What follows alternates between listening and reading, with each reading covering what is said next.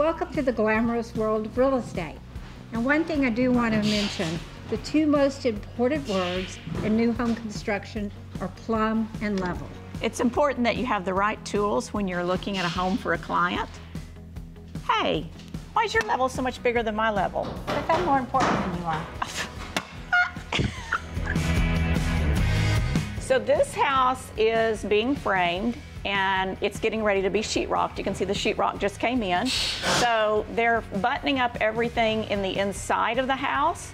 So it's real important to check before the sheetrock goes up to make sure nothing has been missed and everything is where it's supposed to be. This is our roadmap for building this house. One of the things that are really important that we need to discuss today is a floor joist versus a ceiling joist.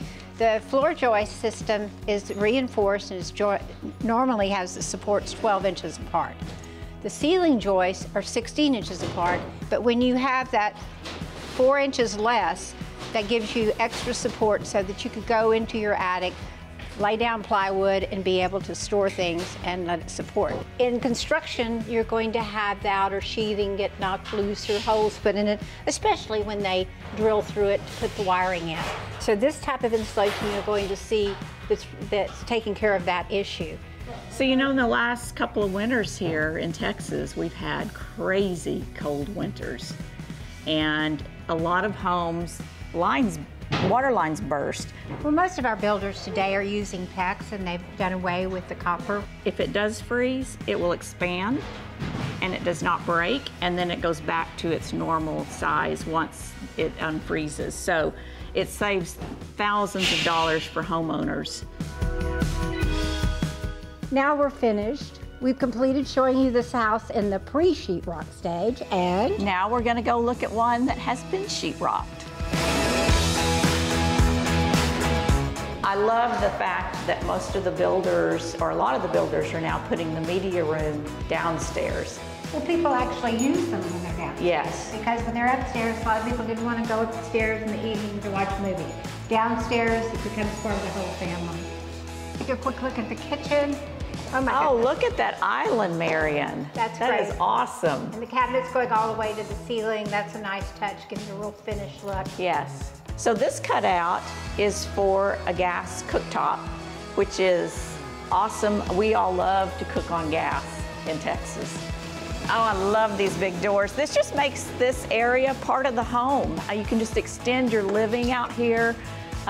You know, when guests are over, it just all feels like one big party space. Well, they're expensive. They are. But they certainly are worth it. They're beautiful. They're amazing.